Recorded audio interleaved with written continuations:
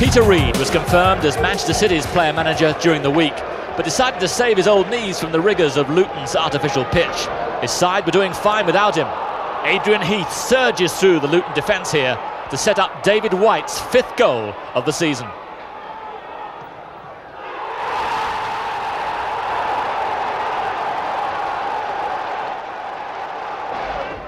Just before the break, City go 2 up. A free kick worked to skipper Steve Redmond, who blasts into the top corner.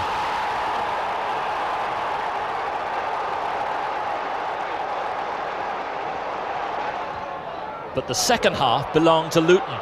Ian Dowie, dropped from the Northern Ireland side midweek, restakes his claim with a brave header.